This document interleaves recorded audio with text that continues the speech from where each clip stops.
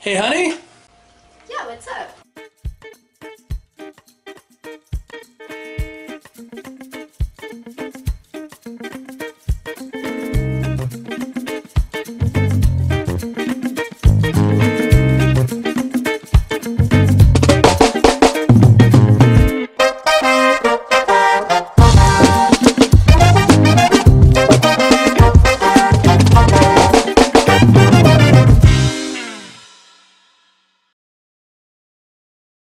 Hey, everybody, it's your boy Barista Fan here in my Louisiana Nerd Bunker. And just before we dive into this week's episode, I want to talk. We are still going to give away one of these playmats when we hit 500 subscribers. We're at 228 as of recording this, so we're almost halfway there. So don't forget to like and subscribe and also share so we can start the process of the giveaway for the Ren and Wolf, the Shin Hati and Sabine Wren playmat. Alright, that's enough for that. Let's dive into what you really want me to talk about, and that is how I did drafting Anakin Skywalker green yellow. Alright, I'm just gonna level with you the fact I messed up. Like, somewhere's in like packs 2 and 3, I started taking some yellow cards, thinking about going off of green. Ended up not realizing it until after I had drafted everything that I was actually short. Like, every green card I drafted was straight up stone cold playable. Every red card I drafted, except for like one card that snuck in here, and that is the old the old access codes. I didn't really plan on putting that in my deck. It was just somebody late passed it to me, and I'm like, okay, I'll take this. So I end up having to put 1, 2, 3, 4 yellow cards into the deck just to actually make the deck hit a 30 card playable deck. I am happy about the fact that I did put an In Pursuit in here. You can see that right up here. Well, you can't really see that up here, but you can see it on the screen. It's the it's my first 0 drop card on the top left hand corner, top left hand corner of the picture of cards. That actually, I think going forward, I am going to make sure that I do draft 1 copy of that, just because even playing it for 2 is good, because I was able to save myself in match number 3, be able to tap down their huge space vehicle. I was going to be taking 7 to the face, but I just tapped down a clone trooper token, and I was able to gain myself enough time to be able to, aggro out, kill all their things. And big staple of this deck is definitely drafting the aggro. That's why I'm happy that I got 3 copies of Denup's Loyalist. I got 3 copies of the Advanced Recon Commando. I got 2 copies of the B2 Legionaries, and I got 2 copies of the Low Altitude Gunship. All 4 of these cards I think are key in the Anakin Green draft because of that keyword on there, overwhelm. You really want to have something that you can push through the damage, or force them to have to trade their units into yours. A lot of my opponents got smart about it, being like, okay, I'm going to have to sacrifice my turn 1 play to eat my turn 3 play, because they can't let me untap, activate Anakin, swing with that thing. So I was able to play these things up straight removal, and that's what I want to do with this deck, is just trade units, keep their stuff off the board so I can get to my late game bombs in that low altitude gunship, in the B2 Legionaries, in my Anakin. Just having the flip on him is nuts, especially when you've got 20 damage on your base and you're swinging with an 8/7 that's got overwhelm and ways to pump it up and trick it out, which is where we go into just the pump stuff on getting on these overwhelms. The old access codes, yeah, it's a little bit of pump. It's just one might be able to draw me a card, but I'm trading the units and I'm eating battle droids. Every single chance I got to attack an overwhelm unit into a battle droid, I'm taking it because that's keeping them off of their coordinate. Yeah, coordinate. No, coordinate is it's their exploit. Keeps them off their exploits with the overwhelm, eating their units, getting that overflow damage. I did draft a lot of troopers because I was kind of hoping on getting that enhancement, that upgrade that lets me give a unit +1/+1 for every trooper I have. Didn't see any of those, but I did see some Grim Resolves. Grim Resolve on my damaged, my big damaged overwhelm units, and on my Anakin, I swung for 11 at one point. Like, he actually, like, I had Anakin was up to being like 7/7, and then I had like 5 damage on him. So I just like played Grim Resolve, turned him into a 12/7, bashed into a battle droid, and just watched his base just go. It was like 2 more attacks and in the enduring leadership. I think this is actually kind of nice because once I flooded the board and I've got control and I start going wide because I've been eating all of their small stuff, keeping them off of their big plays, being able to drop this and then just basically be like, okay, I'm going to attack with everything, you know, make my Sentinel, my battle droids just a little bit tougher to eat their way through, make it so they have, they're forcing, I'm forcing my opponent to trade with me. Just because he's like, I can't let any of these overwhelm units stay on the board. I got to try to eat them. And just being able to give them a little bit more of damage and a little bit more toughness on everything on the board, just to stay alive a little bit longer, to be able to get in there. Oh, chef's kiss. I did like the fact that I got a better space package this time around. I wish I would have gotten like one more copy of the Headhunter Squadron. That thing is nuts, really good in Anakin. You're basically turning it into a 3/4 that can eat any early space units, keep space clear. A lot of the damage I was taking was in space just because I wasn't able to... I don't have a lot of space units, and I think that's one of the things I'm going to try to fill in next time. Like these, you know, the 4 yellow cards I have in the deck, if those were all like an extra Headhunter Squadron or even... a Subjugator Starfighter or an Arc, that would have been great having like a couple more in this 2, 3, and 4 drops, especially with Ambush, just to be able to eat theirs and hopefully add some more dudes to the board. So when I do play that whole give everyone +1/+1, or if I get the upgrade so I can have more troopers on the board, I really wanted that to be able to put that on Anakin, because if you're able to go wide and put that on, you're just Anakin just a beast at that point. And the B2s end up being a beast as well. Being able to put that upgrade on a B2 is good. But still, Grim Resolve on a B2 can take up to 3 damage. And then just basically have the initiative, the B2 still there, with 3 damage on it. You're making it a 10/1. It's going to die. It's going to attack a battle droid or a clone trooper, one of these weak tokens, and get 9 to 8 damage through onto their base.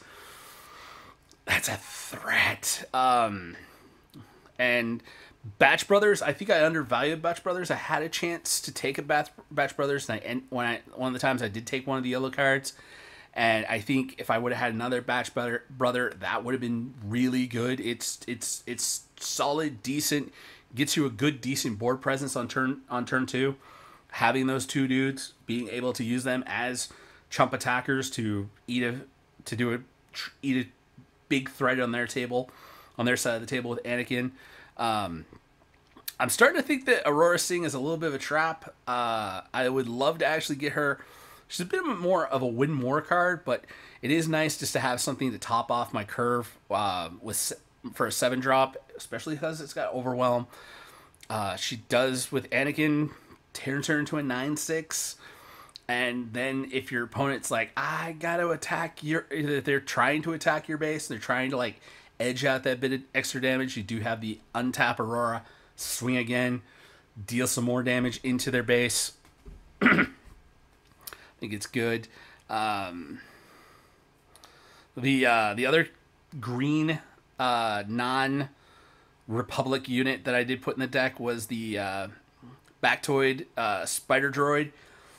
That thing is nice, being able to bring that in and ambush and take care of some problems later in the game. Had some fun with that. It also is one that can take a lot of damage, so you can kind of like ambush it in, have it live. They're going to probably want to kill one of your overwhelmed targets. Then you can untap Grim Resolve, swing for 10 on their base. This deck is coming together. Yeah, the Plo Koon, I think I got baited into. Like I saw the Plo Koon get passed to me. It was a foil Plo Koon. I'm like, oh, I could play yellow. And I think I fell into that trap. I think still in the situation, looking back at the draft, I probably still would have grabbed that foil Plo Koon, just because I know it's something that somebody that's in cunning heroism on the table would definitely have a good time with playing against me, having it so it can ambush in and eat one of my overwhelmers. It does not. It can take a lot more. Like I can't overwhelm through that unless it's one of the bigger overwhelm units, and so that's like a B2 battle droid. I can get through and I'll get 1 chip damage, but chances are they're already going to eat something else on my board. So it was a good hate take, but it should not have led me into yellow like it did. And I think I probably would have had a much better, more consistent deck, and not kind of like splashing in the old access codes to do it. But you know, I learned a little something. Like having those 4 off-color cards, it really did make my my resourcing choices a lot easier, because if I did see a yellow card and a grip of, you know, everything else in my opener hand, I know I'm like, okay, I'm just going to resource the yellow card, and is there another card in my hand that I don't need that I can resource? It made that good. I did get stuck with one time. I'm like, I got like 3 yellow cards and no other stuff for any other early plays. I gotta mulligan this hand. It did force me to do that, where if those were some, you know, a few other of my smaller units or a few more overwhelm early turn units, or even just another squadron, like some more easy play space stuff, some more lower drops, it probably would have actually been better for me. But even though I did mess up, I didn't stick to my colors, I still ended up putting together a really decent deck, and I learned the value of the In Pursuit. And every one of these yellow cards is actually decent. You know, the Breaking In, the R2-D2's got cool abilities. Plo Koon's got an awesome ability. Not an awesome ability if you're paying 7 for it, but an awesome ability if you're paying the 5 for it. So I do think, you know, going forward, I'm definitely going to want to have a copy of In Pursuit.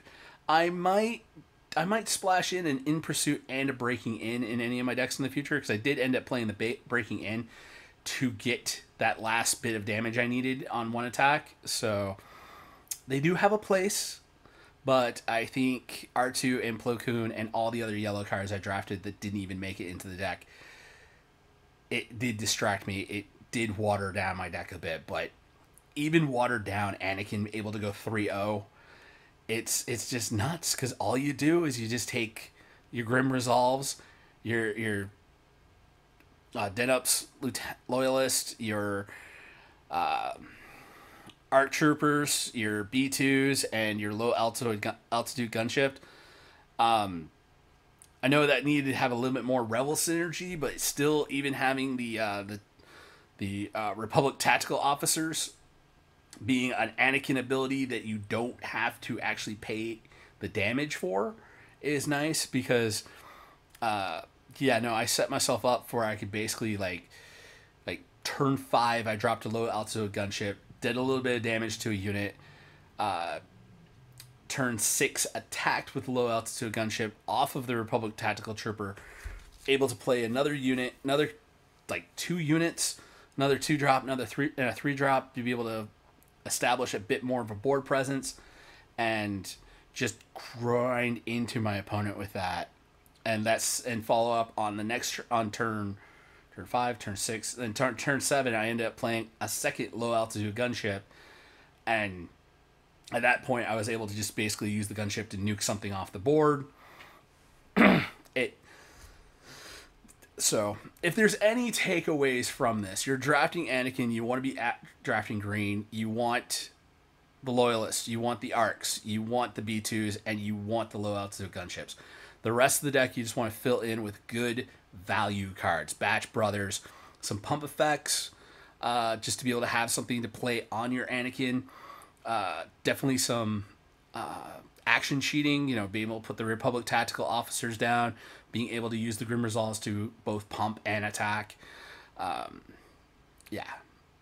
So, go, have fun, draft some Anakin Green. Look at this deck, look at my pre-release deck. I think there is an Anakin Green deck in competitive constructed, and I'm going to keep drafting and keep play testing all these different cards, because I think that's one of the reasons why you should be drafting more, is because you do get to play test more with the cards, experiment with the decks. I know I'm not going to get as lucky as I am to be able to basically play Anakin every time I play Limited. I will acknowledge the fact that I did not open the Anakin in my packs. I got past a player picked Maul over Anakin, which I think was a big mistake. But hey, you want to play Maul, and pass me the Anakin. As soon as he passed me Anakin, I knew exactly what deck I was going for, because there is not a single rare in this deck. This is all the power of commons and uncommons. And it's easy to get the key cards that we want to have in this deck in the common slot. So that's why I think Anakin's going to be a bit overpowered for Limited, and you're going to see me drafting a lot more of them. As long as I'm lucky enough to either crack an Anakin or somebody's willing to pass an Anakin to me, I will be happy. And I will see you next week for another Wars Wednesday, another draft. I'm going to the Save Point. If you're in the New Orleans area, make sure to join me at the Save Point on Sunday night. Try to get there around 6 o'clock so we can start at 7:30. But anyways, hopefully I'll see you there. If not, I'll see you next week for more Star Wars Unlimited. Peace.